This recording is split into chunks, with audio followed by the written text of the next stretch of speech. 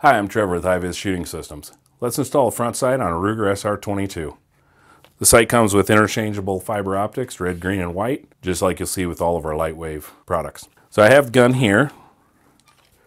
Of course, it's unloaded. We don't really have to remove the slide for this type of installation. I've already removed the front sight. So let's go ahead and install this front sight. I'm just going to clamp it up in the vise to make it a little easier.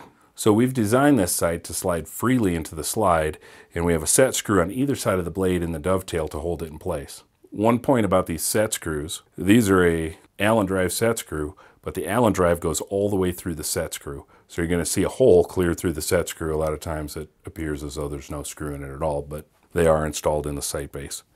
So the sight will slide freely into the dovetail. It can go on left to right or right to left, either way. And then we're just going to lock down those set screws to hold it in place. So we're going to use a 50 thousandths Allen wrench, and we're going to center it as best you can.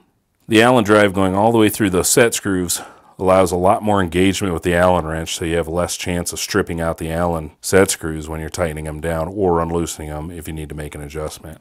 Now that we've got the set screws locked down, front sight installation is complete. It's a very easy installation, simple sight, really going to improve your sight picture.